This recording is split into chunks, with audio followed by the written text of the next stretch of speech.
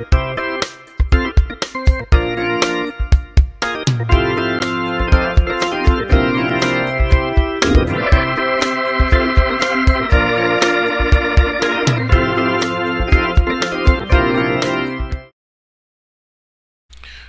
to the Pleasant Green Missionary Baptist Church Sunday School. This is Lesson 9 for April the 28th, 2019. We're still in Unit 2 entitled Call to Ministry. And our topic for today, taken from the Adult Quarterly, is entitled A Job to Do. The devotional reading comes out of the book of Colossians chapter 3, verses 12 through 17. Background scripture is taken from the Gospel according to Matthew chapter 28 verses 16 through 20, and also from Acts chapter 1 verses 6 through 8. And we'll be studying today from the Adult Quarterly from the Gospel of Matthew chapter 28 verses 16 through 20, and then from the book of Acts chapter 1 verses 6 through 8. Our lesson aims today, number one, is to compare and contrast Jesus' commission to the apostles on the mountain in Galilee with his commission on Mount Olivet. That's Matthew 28 and also Acts chapter 1. Secondly, take courage that Jesus is present with his disciples as they go into the world to make disciples. And then thirdly, to accept the commission to make disciples of all peoples. We have two outlines today that will be a part of our discussion. The first outline is entitled The Commission for the Call, and then the second outline is entitled The Control for the Call. And I certainly thank and praise God for being able to share yet another lesson with you today, taken from our Sunday School Quarterly. And also as we reflect upon last week on the resurrection of our Lord and Savior Jesus Christ, we deal with today an aspect of ministry as relate to various types of calls. Back in lesson 5 from March the 31st, we talked about different types of calling, and our passage at that time was taken from Matthew chapter 4 verses 12 through 22, and I want to revisit that just a little bit because I think that we all have heard the term being called into ministry, but it should be understood that there are various uses of the term call or calling in the Old and the New Testament. There are some 5 different expressions, if you will. The first type is an invitation. The second could be a summons. The third, as we're dealing with in our lesson text, is a commission. It could be naming or even to pray. So we want to make sure that we just share with you a little bit about the basic types of calls, and it's incumbent upon us to understand when we say that we have been called, that we are able to qualify what that means. But we highlighted that the basic call is to Christ as Lord and Savior. And so all Christians are the called ones. So as we look at this lesson today, let us be clear that Jesus is commissioning his disciples, and as we get to the book of Acts, his apostles, those who were witnesses of his life, of his death, his burial, and his resurrection, would be able to go and to continue the ministry of Jesus Christ. But just want to make those points so we can understand. We have quite a bit that we want to share with you today, various aspects of this lesson. There's a lot of depth here, but in the biblical context for our lesson quarterly, I want to read just a bit of this. Matthew's account of the resurrection of Jesus Christ includes fewer details than the accounts of Luke and John. Yet he is the only one who gives us detailed accounts of the soldier's report and the full formula of the ordinance of baptism. I want to stop right there because we want to make sure that we understand a couple of the sacraments that are used in the church. One would be baptism, and the other would be the Lord's Supper. And sacrament is a Latin term meaning sacred. And so you want to keep those things in mind, because this is a part of the commission as Jesus lays out for his disciples to go forth, being commissioned to undertake these things. And so from the lesson standard, the biblical context on Matthew, this lesson presents two accounts of Jesus giving his disciples instructions for continuing his ministry in his absence. The first, from Matthew 28, comes immediately after the passage from last week's study. That passage recounted events surrounding the resurrection of Jesus and the resurrection itself. So all of that took place in and near Jerusalem. And so a change in geographical context is introduced, however, by the transition noted in Matthew 28 and 16, which opens today's lesson. And then our lesson context for the book of Acts.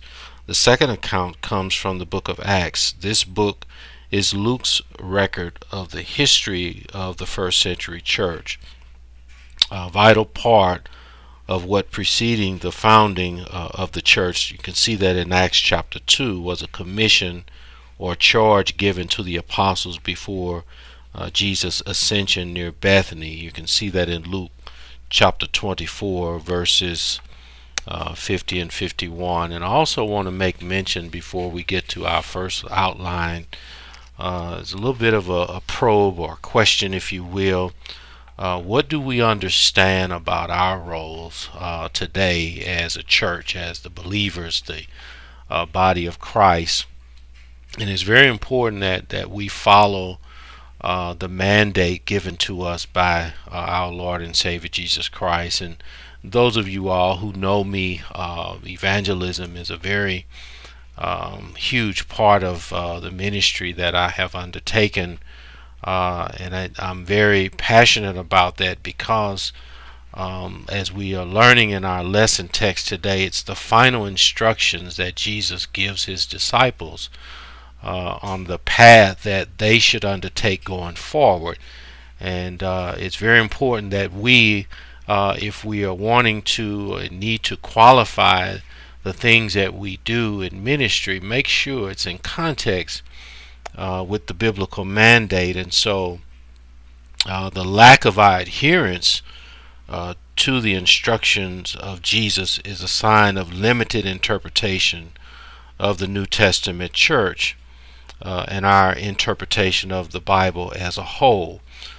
So this is, as I said earlier, this is Old and New Testament in terms of evangelism.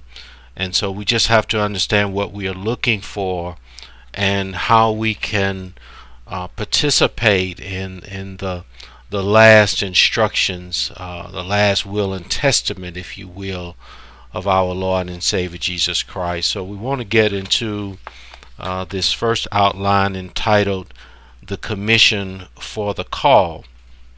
This is taken from Matthew chapter 28 verses 16 through 20, and I want to read this from the NIV translation. Then the 11 disciples went to Galilee, to the mountain where Jesus had told them to go. And when they saw him, they worshipped him, but some doubted. Verse 18, Then Jesus came to them and said, All authority in heaven and on earth has been given to me. Therefore, go and make disciples of all nations, baptizing them in the name of the Father, and of the Son, and of the Holy Spirit.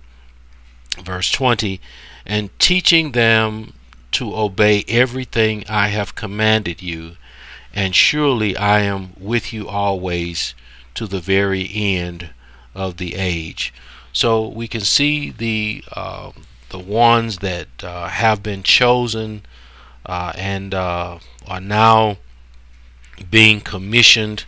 And it should be noted, these individuals, the 11, have gone through the process of salvation. They have gone through the basic call, if you will, as a disciple. They have learned and become students of everything that Jesus wanted them to know, so they would have some understanding of what is expected of them going forward. And so we see here, but there's still some that are worshiping him in verse 17, but some are doubting.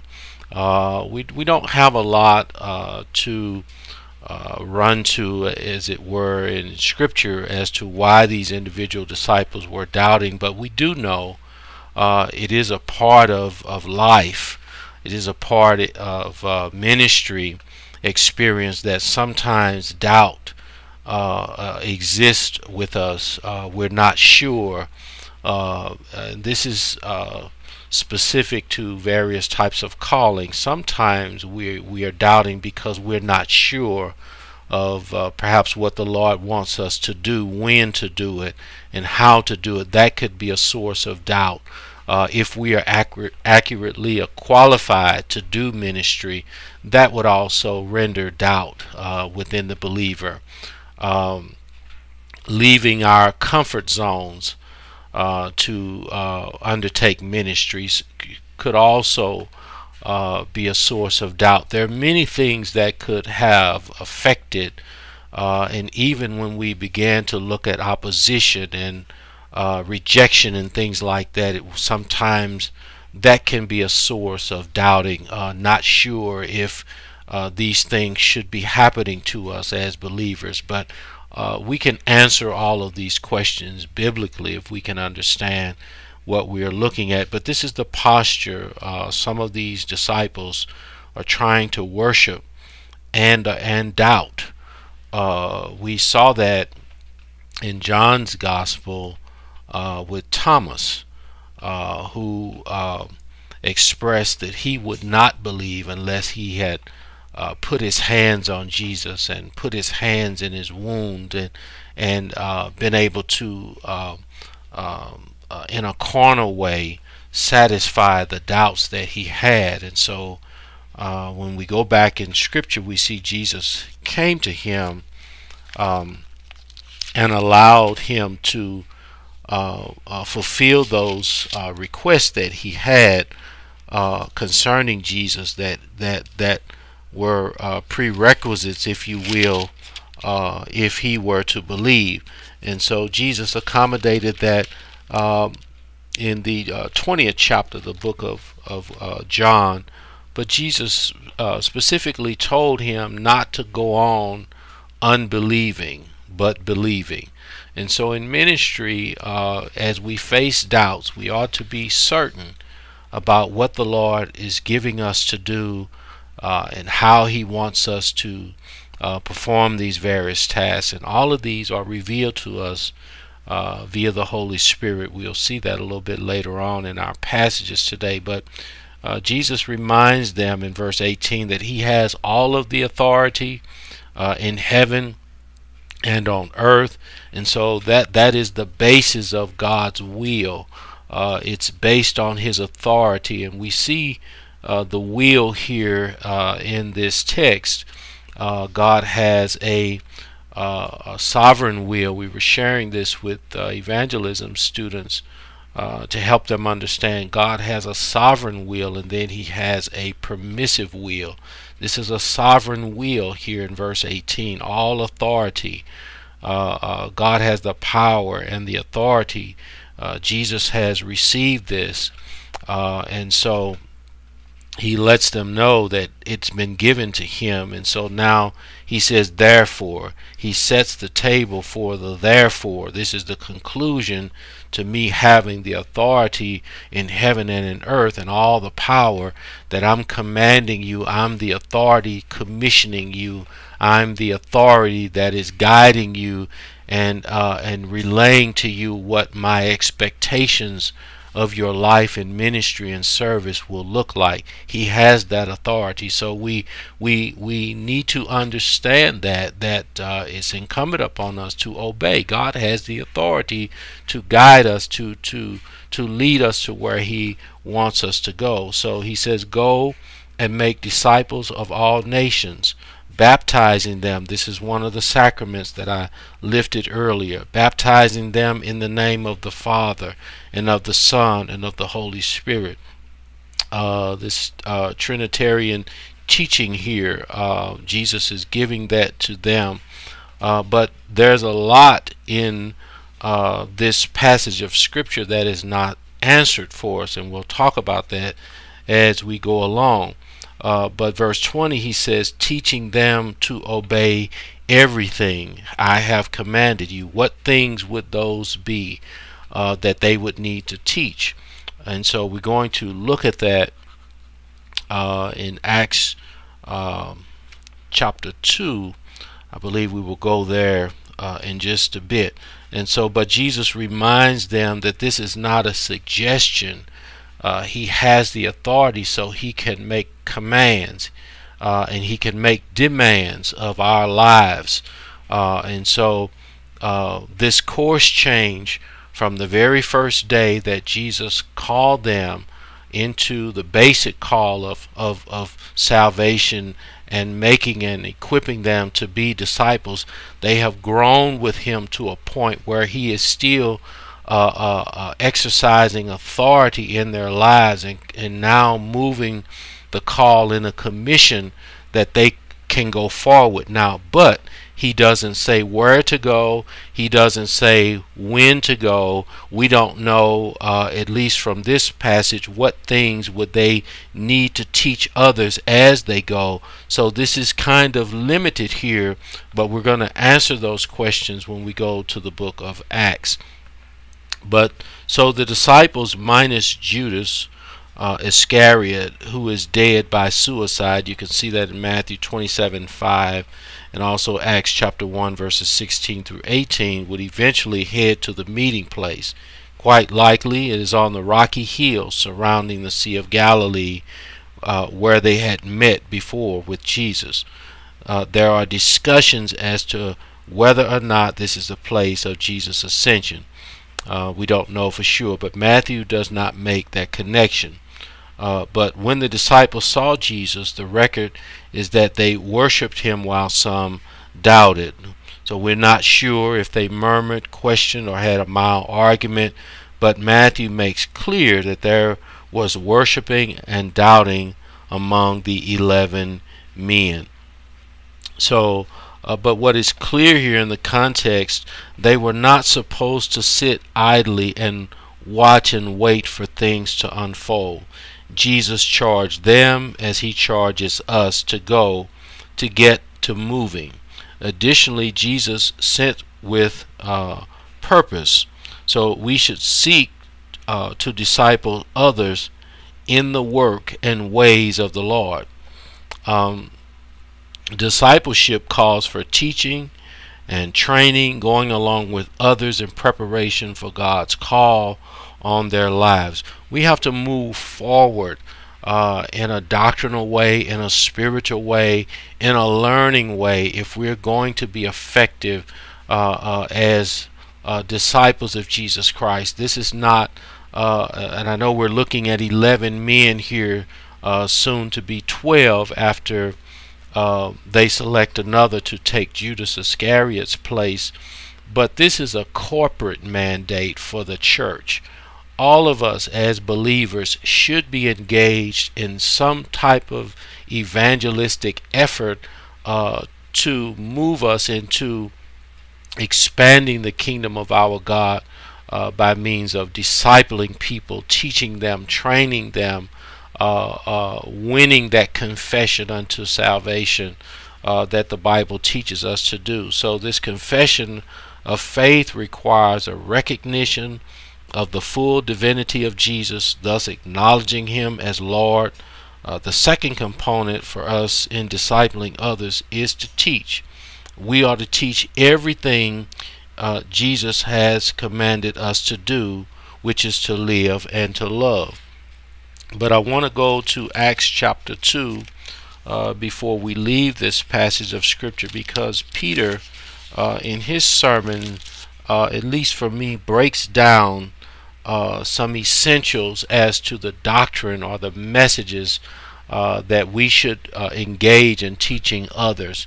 But in Acts chapter 2, if you go down to verse 36, the Bible says, "Therefore let all the house of Israel know assuredly that God has made this Jesus, whom you crucified, both Lord and Christ."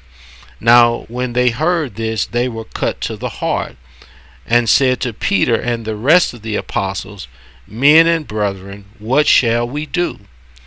Verse 38, "Then Peter said, Repent, and let every one of you be baptized in the name of Jesus Christ for the remission of sins, and you shall receive the gift of the Holy Spirit. For the promise is to you and to your children and to all who are afar off, as many as the Lord our God will call." So we have in verse 38 of Acts chapter 2 some things that we should engage in teaching others. We have repentance. We have, and all of this is doctrine. We have baptism, which we shared earlier, for the remission of sins.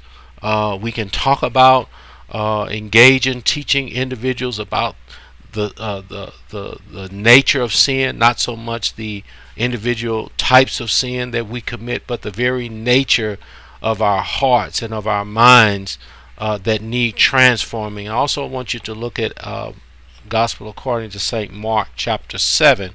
We'll also tell you a little bit more about the types of manifestations of sins. And then he says, you shall receive the gift of the Holy Spirit. So now we have more doctrinal information from Matthew 28 as to the type of things that Jesus is expecting his disciples to engage in terms of teaching others. And we have to do that. Our culture today needs to understand what repentance is all about, being godly sorry for your nature, for your sinful nature, needing to be baptized. This doesn't save the individual, but it identifies the individual convert in terms of a public display, an outward show of an inward change. The water baptism does not save, but it sends a signal that we are identifying with the burial of Christ, going down into the water, symbolizing the grave, and then fully submerged, and then being raised from the water, symbolic to Jesus being raised from the dead. So all of these things have relevance for us in terms of teaching others, but in Matthew 28 it's not shared. But if we continue reading and searching these things out, these are all principles that Jesus' disciples, after going through the process of salvation, they would have known. So they're not adding anything to the salvation process, but they are incorporating their doctrine of salvation in an individual manner, as we just laid out in Acts chapter 2, coupled with their experience in these areas. So the people that we send out, that God will send out into ministry, should have experience with that resurrection, with that manifestation of Christ in their life, being raised from the dead. So in turn, we should be living a new life in a way that the world can see that we have met and we have encountered, or we have experienced the resurrection of our Lord and Savior Jesus Christ. So I hope you can understand Jesus is setting the tone here, not just where he wants the disciples, but where they should be in ministry. We won't have time today, but I want you to look at Hebrews chapter 5, It also helps us to understand that we should be eating meat now. In other words, those principles that are laid out in Acts chapter 2 during Peter's sermon. We should have mastered these things. We should have matured in these areas of repentance and baptism and laying on of hands and these other things that the book of Hebrews chapter 5 will help us to understand. And also I want you to take a look at Hebrews chapter 6, because there is a danger of not growing, not maturing in the body of Christ. And so we want to be able to see this. And sometimes as individual church members and as a church body, we're not moving in the areas where God would have us to be. We're not growing. And the book of Hebrews tells us that that's a danger. That's an area of concern. So I just want us to understand that all of us should have accepted the basic call of following Jesus Christ. In other words, that we've given our lives to Christ and have entered into this calling, this process unto salvation, unto discipling, where the Holy Spirit can move us over the course of time to a commission. You will never be commissioned without going through the basic process, because you will have no message, you will have no experience. And so you will only be able to lead your hearers to the extent that you have gone. I want us to keep that in mind. So in our quarterly here, there's a question: if you know and truly believe that Jesus is for us and with us, why do we not do our jobs of carrying out the Great Commission? List answers and possible solutions. So again, this is some areas where we could have, we're not sure, we don't understand the type of call. Perhaps God is calling your name and you think that he means this, but it's actually that. But we must answer these questions individually and also corporately. But it does raise some concern in terms of what Jesus wants his believers to be about, and we are found not doing that. That is something that we really should take a look at, and there really is no excuse for that, because if you notice in Matthew 28, and we're going to read a few verses from Acts chapter 1, Jesus leaves no stone unturned. He explains specifically of where he wants his disciples to be. We get some geographical information when we go to the book of Acts, and we won't have time to read all of that, but I hope that you will look at Acts chapter 1 in its entirety, and also at Acts chapter 2. So as we move to the second outline here, entitled The Control for the Call, this is from Acts chapter 1 verses 6 through 8, and again from the NIV translation. Then they gathered around him and asked, Lord, are you at this time going to restore the kingdom to Israel? He said to them, it is not for you to know the times or dates the Father has set by his own authority, but you will receive power when the Holy Spirit comes on you, and you will be my witnesses in Jerusalem, at home, and in all Judea, which is about 19 miles away from Jerusalem, and then in Samaria, which is about, I believe, about 35 miles or so away from Jerusalem, and then to the ends of the earth. So we can see this methodical strategy laid out by Jesus of how he wants them to go about ministering, but they are not to leave Jerusalem until they have been endued with power from on high. And so if we're going to be effective in ministry, we have to understand that the Holy Spirit is significant to us in ministry. The Holy Spirit is our witness. If you look at Romans chapter 8, you'll see exactly what I'm talking about here.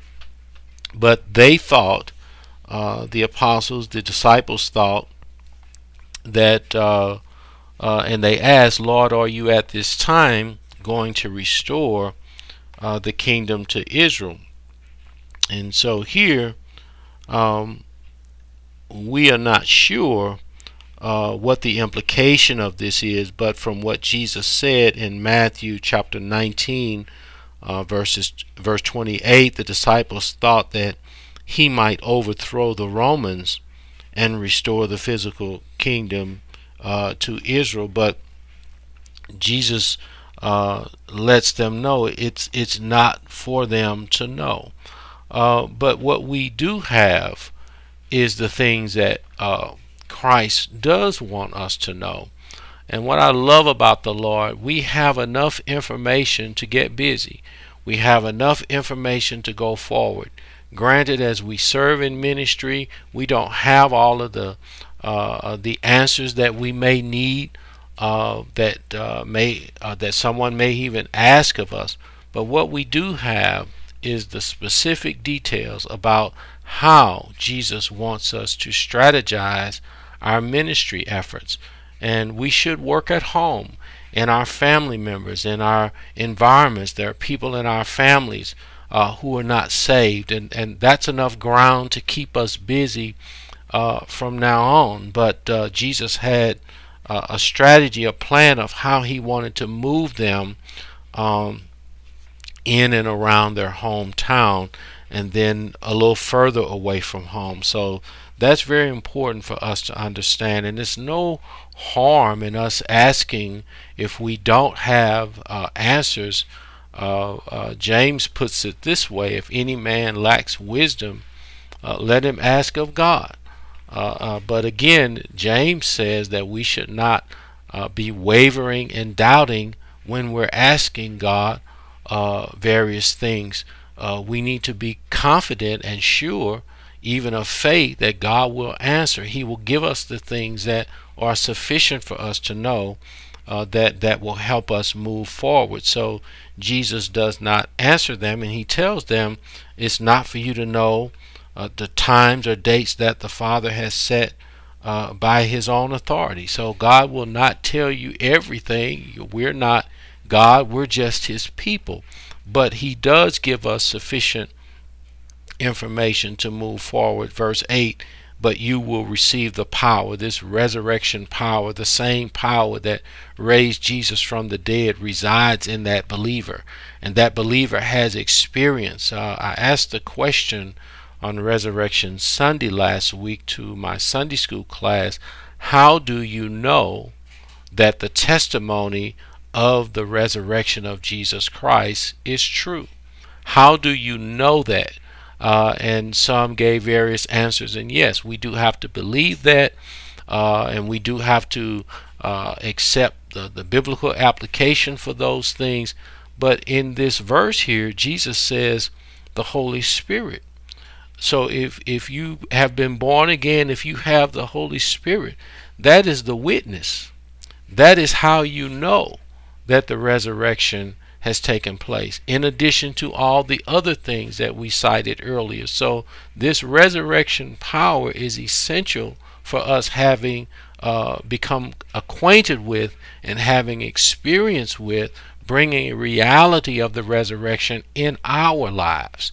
And so that's very important. So I believe in John chapter 14, if you will read that, you will see more evidence of what I'm sharing with you now, and some of the reasons why the world cannot receive what Jesus is saying to them. The world has not gone through or has not accepted the messaging of Jesus Christ. It has not heeded the call to enter the process unto salvation. So if it's not something carnal relating to the flesh, something that is tangible, that they can see, feel, and touch, as Thomas was trying to convey, that he would not engage as a believer until some carnal act took place, then we know that those individuals will not have the spiritual components that is required for us to be commissioned, to us to minister, for us to really have accurate information as to what we are trying to convey to others. I hope this is making some sense to you today, but it's very important that we have this resurrection power, that we have this going on or actively moving in our lives. So Jesus says in sort of a precursor to them ministering or witnessing was that power. You will receive this power when the Holy Spirit comes upon you, and then you will be my witnesses. I hope you can see that. And so we have to have that experience with the resurrection of our Lord and Savior Jesus Christ. It is a reality. John in the 4th chapter, he said, the Father seeketh such that would worship him in spirit and in truth. So we have to have biblical knowledge, but we also need spiritual knowledge. I also want you to look at 1 Corinthians chapter 2. Paul says to the church at Corinth that the natural man cannot receive the things of the Spirit. It is foolishness to him, so he can't understand that. And so if we're going to witness to people, and I've shared this over the years, that we can do this in a twofold approach. Number one, we need a message. We definitely need a biblical strategy or message or outline that we're going to use in terms of witnessing to others. But also your life is also a witness. So you have a twofold thing working. You have what you're saying and how you're living, establishing the fact of who you are doctrinally and being manifest to the world spiritually, that you have encountered the Holy Spirit, you have encountered the resurrection of our Lord and Savior Jesus Christ, and your life speaks to what you believe. I hope you can understand that. So we all have a calling on our lives, but what kind of call is it? What is the Lord telling us to do?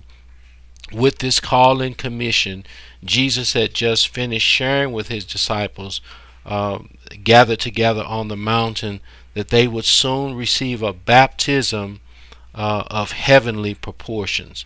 They had been baptized by water, but now the Holy Spirit himself will come and baptize them into full fellowship with God. That's how we become members of the church, if you will. We can join the physical local church, but we are baptized into the body of Christ, into the mystical body of the church. And the Holy Spirit is that agent that baptizes us into the very presence, into the fellowship of Jesus Christ and of God. And that's what the text is saying to us. So, not grasping what was said, as they gathered around Jesus, the disciples asked if it was at this time for Jesus to restore Israel's kingdom. And so we shared that Jesus does not engage in sharing any other information about that, but their call and future ministry work will be guided and controlled. Romans tells us that those that are led by the Spirit of God, they are the sons of God. The Holy Spirit is the teacher. He is the leader. He is the guider. He is the one that reveals to us what the will of God is, and we must move in that will. When we go in prayer, we are wanting to, one of the things that we are wanting to come away with is what God's will is for us and for our lives. So by the power they will receive from the Holy Ghost, enabling them to fully witness to the ends of the earth. But I like this here, what the commentary says. They would not be able to work the work required of them without being directed by the Holy Spirit. And the reason that the lesson text gives us is that self-direction not only gives room for us to act inappropriately, but also will allow us to throw in the towel when things do not go our way. How many times do we see that happen today in ministry, that we start things, we begin different projects and service in ministry, and then subsequently we quit without a legitimate reason, and because our flesh strength has run out, or we have been rejected, or were not accepted, or some other thing negative happened, and we just threw in the towel. But the Holy Spirit, if he guides you, If he leads you, you will not be able to put that service or that act of worship down. And so all of us get weak. We get frustrated in anything that, because this is a work, it brings all the components along with it in terms of working with individuals in our local churches. Disputes are likely or going to happen, but how do we handle that? Do we just leave the church, or do we seek to work in being led by the Holy Spirit to do what it is that that God has given us to do? But we do know from Scripture that God is not the author of such confusion. So we need the Holy Ghost. He is everything to us in ministry. And I like what the lesson tells us. We will not be able to function in the appropriate fashion without the power of God. Witnessing to the good news of Christ will and should start at home in Jerusalem, as we laid out, move to family and friends in Judea, and then onward to those who might not like or agree with us, representing Samaria, and eventually to the rest of the world. So the question here in the quarterly is, share examples of when you got your faith twisted and your eyes and focus were no longer on Jesus. Honest conversation will acknowledge that our love for money, a person, or things can cause us to get things twisted. I'm also going to give you 1 Timothy chapter 6, and I'm also going to give you Philippians chapter 2 that you could read at your leisure in terms of being like Christ and doing nothing from selfish ambition. This is a very moving and powerful lesson, one that we should all engage in individually and corporately. And how do you think Christ would feel leaving his last instructions for his believers, for his students, for his disciples to follow, and they are not doing it? It's something that we really need to engage to probe our lives in our churches and make sure that we are following the things that Jesus has given us to do. Our closing prayer: Lord, help us to hold out from selfish thoughts and ambitions, and instead to patiently wait on you and the Holy Spirit to guide us through our ministry and our calling. Help us to hear clearly and to serve faithfully, for we all have work to do. In Jesus' name we pray. Amen. I challenge you today to get to work for Jesus Christ. Now you know what he has called you to do. If you're not saved today, give Christ your life. Give Christ your heart. Give Christ your mind. Give him your strength. And let him transform you and rewire you that he might subsequently commission you. So until such time that the Lord will permit us to come together again, we say God bless you.